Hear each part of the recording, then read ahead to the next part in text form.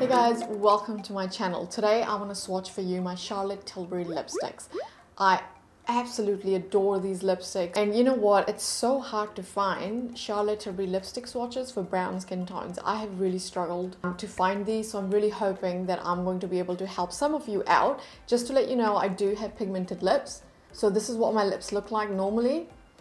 And if you've got lips that are actually lighter than my lip color, then you're going to find that these lipsticks look a little bit darker on you. So let's get into it.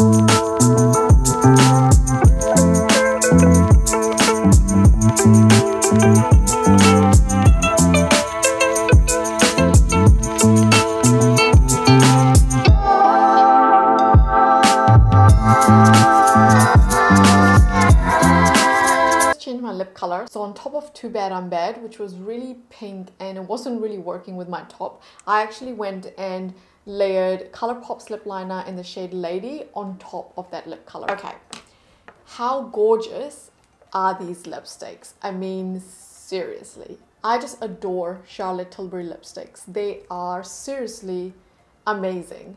My favorite formula from her line is definitely the matte lipsticks. Her kissing lipsticks are good as well, but I think her matte formula is fantastic. It's matte, but not super matte. It's a little bit diffused on the lips. It doesn't go on super strong. Perfect for work. It's comfortable. It lasts a decent amount of time. Reapplication is super easy. I was really surprised when I bought some of these online and they arrived and I put them on and I'm like, oh wow, this nude actually looks really great on me.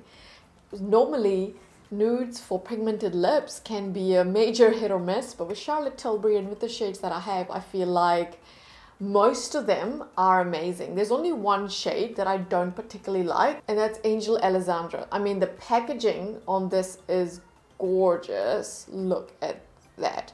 It's seriously beautiful.